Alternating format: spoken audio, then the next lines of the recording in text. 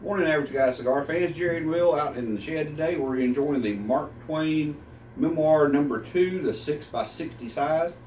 This is a Nicaraguan origin cigar. It's got a Pennsylvania broadleaf Maduro wrapper and Nicaraguan longleaf filler and binder.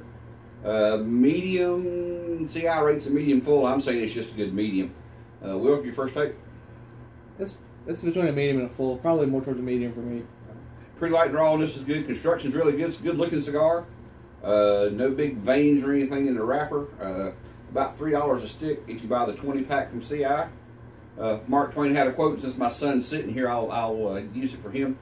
Mark Twain said when he was 16 years old, he was convinced his father was the biggest fool on the face of the earth. But by the time he became 21, he realized the old man had learned a whole lot.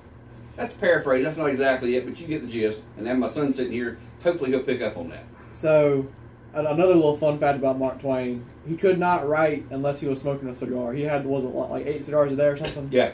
And so his manager was not on board with this plan. That was his wife. So she said, "No more cigars for you." So he was dry for like a month with no cigars. With 6 weeks without smoking. And he could not write at all when he wasn't smoking. Yeah. So that's just a fun So he started little back fact. smoking somewhere between 8 and 10 cigars a day and immediately began writing again. Okay. Fun fact for you. So there's our history lesson for today and this first review on the cigar. We'll be back in a second with some more. Thanks. Jerry and Will, Average Guy Cigars with the Mark Twain Memoir number 2, 6x60. I'm about a third of the way through the cigar. Construction's good, nice even burn. It's got a medium body, but it's got a really smooth flavor. There's no bite to this cigar at all. I think one of the reviews on CI mentions a little peppery flavor. I'm not getting any of that. But it is a good cigar. I've enjoyed it. Will? It's definitely mellowed out a little bit. I think it's probably a good solid medium now. Wait, so I was right to start with, okay, I'm sorry, go ahead. You'd be surprised what you're going to learn by the end of this video. I'm not getting the peppery flavor. I'm getting maybe a little bit of spice, but it's not peppery. Definitely no leather flavor.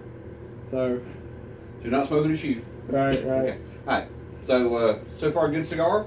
Right now, if I had to tell you yes or no, I would recommend this cigar, especially at about $3 a stick. It'd be a hard to beat it. Yeah.